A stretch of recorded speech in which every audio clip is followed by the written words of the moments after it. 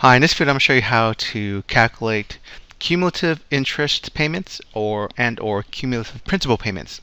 So this is something where maybe you have a loan or house loan and you want to calculate how much interest you're paying for a set time of month. Maybe the end of the year you wanted to calculate how much total interest you paid or how much principal you've paid toward the balance. And there's actually a function that does that. And I'll show you two ways, one using the functions and the other one using a table. So let's say, for example, we have a loan at $100,000 and our rate is 3%, and the term maybe for the loan is 30 years. So let's kind of figure out what the payment that we've got. We've got a payment, and we can use the payment function here. This is the PMT function. It's going to ask for the rate, and this is going to rate. This is a yearly rate, so we're going to have to divide it by 12 to get the monthly rate for the calculation. And this is our periods. We're going to have this period of 30 years, but there's 12 months into a year, so we're going to have to multiply that by 12. And our present value is this amount, and our future value is going to be 0, right? So we're going to go ahead. Oh, and then we have our type. Let me go ahead and type. 0 is the end of the period. 1 is the beginning of the period. If you don't enter anything, this is a if you notice is in brackets, that means they're optional arguments that you can put in there. If you don't put in there, it's going to put in the default, which I believe in this case is 0. So I'm going to go ahead and just select that, and it's 0. So we're going to have our payment of $421.60. So what that means is every month we're going to have to pay $421.60 for 30 years to pay off this $100,000 loan at 3%.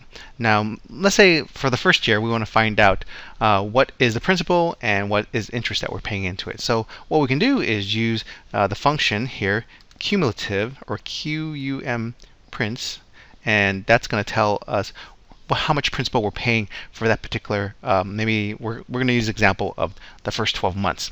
So we have to do our rate here again. We do our rate. That's going to be that divided by 12.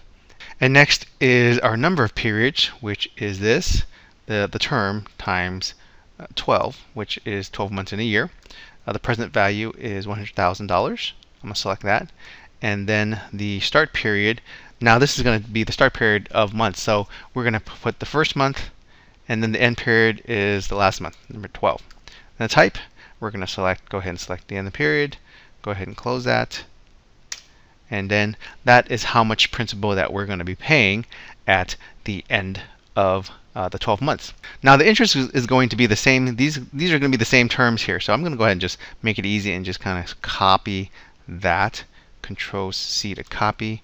Press Escape, and then go ahead and go in here and then type cumulative interest.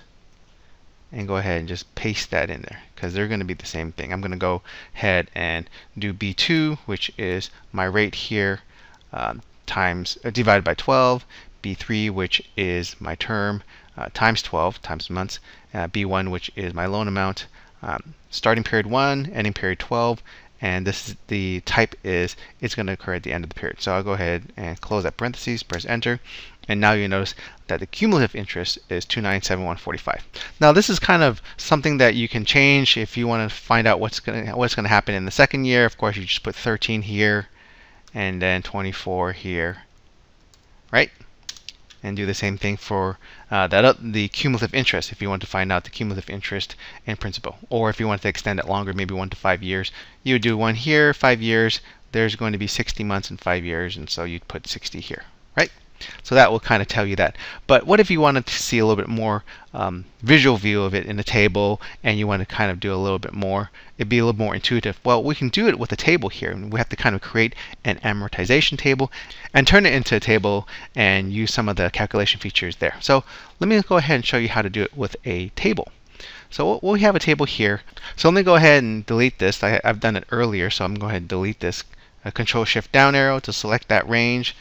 Control minus sign to delete those particular rows. So what I want to do here is I have my first payment number 0. Basically, this is my starting balance of $100,000. I just equaled it to the small table up here. So the next one I'm going to do is 1. That's the second payment. The new balance, this is going to equal the previous balance right here. So when I copy the cells down, it's going to always refer to the previous balance of the upper row. Now the interest payment, that's going to equal this new balance, and I'm going to multiply it by the rate divided by 12. I'm going to put that in parentheses. Right? This will be in parentheses. Okay, so that's going to be my interest payment.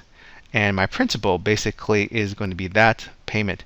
That's going to be, the monthly payment's always going to stay the same, 428.6, and it's going to minus the interest. So that's going to be equals that amount, and not to put that in absolute cell reference, because when I copy it down, it's always going to refer to cell B4 minus that. Right? Oh, I forgot one thing. The interest payment here, this should always also refer to an absolute. This should also be a cell reference, absolute cell reference, because let me go ahead and scroll up here, because we're referring to this table up here, and that's going to be a little bit static. When we copy formulas down, we want to make sure that that B2 cell is static. So they're going to be dollar signs in front of the B and the 2 here. Let me go ahead and press F4, and we've got the dollar signs in front of that. Press Enter. Right.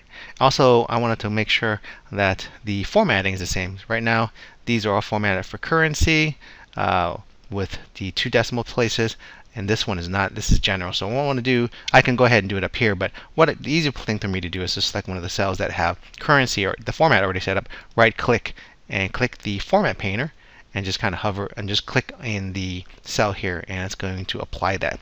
So after that's done, what I want to do is the balance here. So this is going to equal this new balance here minus just the principal paid. Go ahead and click on that, press Enter, and then we have our remaining balance at the end of that particular payment number or period. So I have 30 years here, so that's going to be equal to 360 months. 30 times 12, 12 months in a year. So I'm going to go ahead and just select these 2 cells here. I'm going to go ahead and hover down or drag the fill handle down here. Let me go ahead and just test it out and make sure it works out.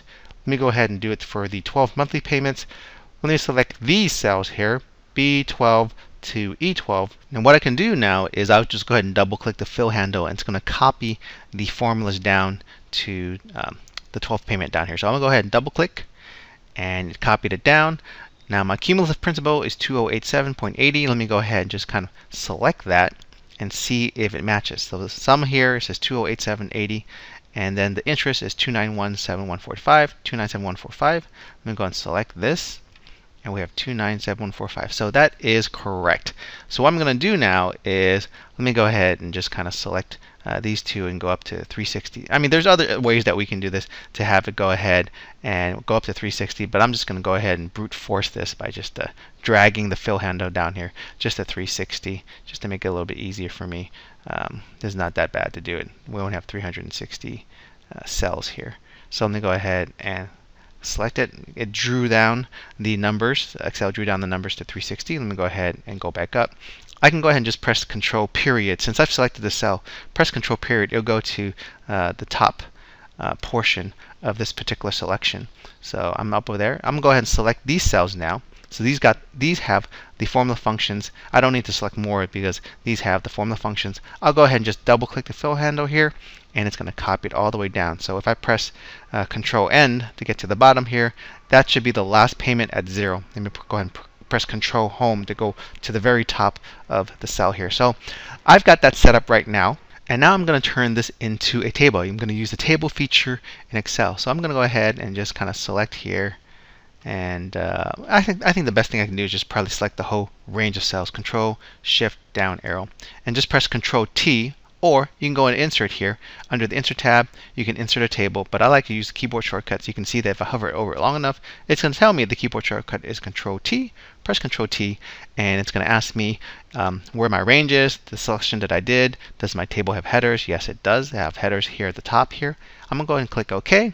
And now the table feature has been turned on for that range. And what I want to do now is have a total row. So I'm going to go ahead and click on that. Once the table is created, we have this Table Tools contextual menu under Design. I'm going to go ahead and select Total Row. So the total row is down at the bottom.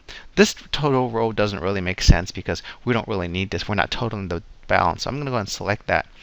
Click on the drop down and select None. The total rows that are important for me right now are these 2, the interest and principal. So I'm going to select interest here and have that sum, and also the principal here and have that sum. right? So this kind of works out nicely. The principal that I've paid is $100,000 for the whole 30-year loan. For the whole interest, the interest that I paid is $51,000 for the 30-year loan. Now, if I wanted to figure out the interest or principal for set periods, like the first 12 months, I have these filters here right now. So what I can do is under payment number, I want to select maybe number filters from 1 to 12. So this is going to be between. So the first one is going to be 1. The second one is going to be 12. Click OK. And now let me go ahead and just scroll up here and maybe make this a little bit smaller. Right. So I'm going to look at this. My interest is $297,145, which matches here $297,145. And the principal is $208,780, which matches that one here.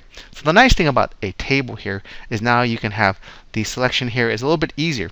Maybe I want to look at what the interest and principals paid are for the first five years. So that's going to be between month 1 and month 60. There's 60 months in 5 years. So I click OK, and if I scroll to the bottom here, let me go ahead and just press Control down arrow. You'll notice now that I would know my interest is $14,000, a little over $14,000, and the principal that I paid into it is a little over $11,000. Let me go ahead and go back up here, Control Home, to go back up to the top here. So this is how we can get the cumulative interest and cumulative principal on a loan. I've shown two examples, one using the functions that are in Excel, and the other one using creating a table here and using the table feature to figure it out. So I hope that helps. Thanks for watching.